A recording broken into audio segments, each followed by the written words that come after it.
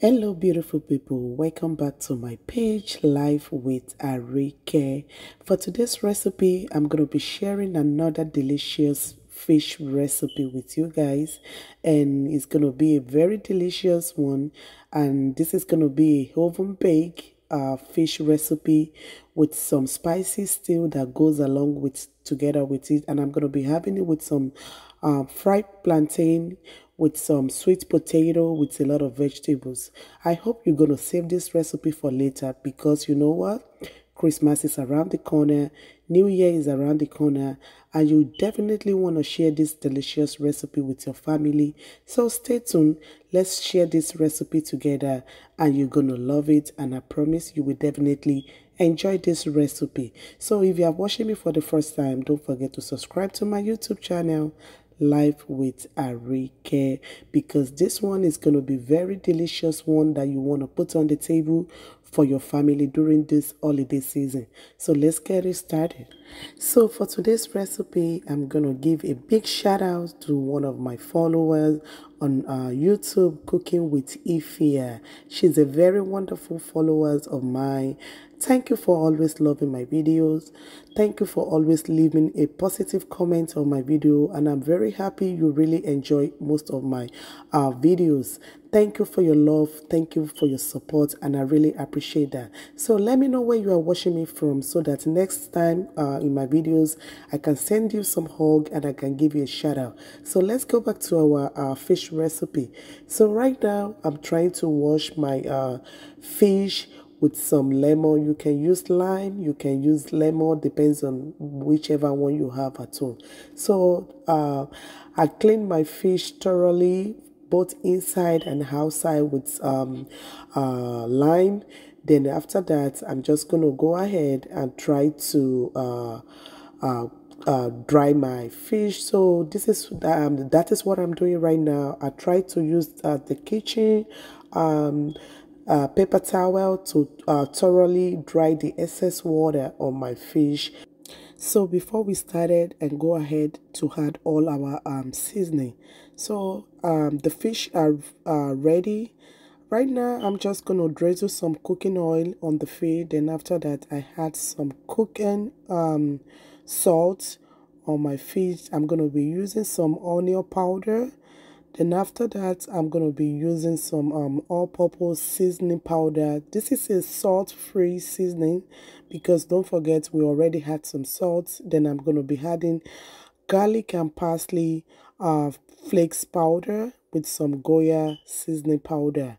I try not to add too much salt to the fish, because don't forget I'm still going to make some spicy stew that will go along together with the fish. So I try to be careful when I'm adding my salt. So I give it a good rub and rub everything together so that the seasoning will sit on the fish, to let it marinate for about 30 to 40 minutes. I transferred everything into my Ziploc bag. So next I'm going to start working on my spicy stew. So first of all, I started with my cooking oil. I'm going to be using some leftover cooking oil. That is why you see the color changing a little bit. I added on my chopped onion with some green onion, the scallion. Then I added all my blended pepper mix, which is the combination of dry chili pepper with some garlic, ginger, and some onion, all blended together like a chopped form. So I had my Maggi cube, a little bit of salt, all-purpose seasoning powder, thyme, and with some chicken bouillon. You can use any flavor you choose. Also, I also added some curry powder with some chopped bell peppers, with some rosemary, with additional chopped green onion, the scallion. Don't forget, I will leave everything on the caption for you to follow. So I went ahead and had all my stew onto my fish, so that they're going to be well marinated, well coated on the fish.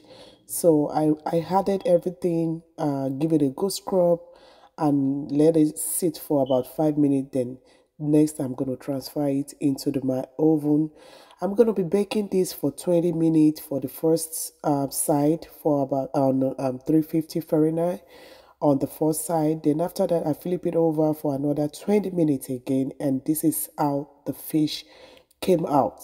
You know, they look so delicious, and this is what you're expecting your fish to look like, or you leave it in the oven until they are fully cooked with the stew. So the fish is finally ready. I'm going to set it aside, and I'm going to be showing you how I achieved my sweet potato. This is going to be a quick video. I will make a food video of this next time. So I chopped my sweet potato, add some salt for taste with some spices, with a little bit seasoning, with a little bit of cooking oil, everything well marinated, coated together. Then after that, I added my beef that I've already fried earlier. I cut them in the chunks. I have some beef broth with additional rosemary with some butter, and after that I'm going to keep it covered and bake in the oven for about 1 hour altogether, or until they are fully cooked. Then I added some extra vegetable, my broccoli with some grape tomato. It is optional, you don't have to, but you know, I just love grape tomatoes for some reason when I'm cooking in my food. So add your vegetable, any of your choice, then you know, let it bake, put it back in the oven for another couple of minutes, then you know, until they are fully cooked and everything is ready, and you see how delicious they look. And after that, I'm going to be serving my food. I make some fried plantain together that goes along with this recipe. So thank you for watching. If you really enjoyed this video, and if you are watching this video to this stage, that means you really enjoy the recipe. So don't forget to give some thumbs up, like, share, leave a comment to know that you really love what you are watching, and just to show some support. And you can see my voice is a little bit cracked today because it's the time for the flu season, but I still took my time to make you guys happy with this video. So the only thing you can do to show some love is by liking this video, leave your comment and share. And thank you. I see you guys in my next video. Thank you. Bye.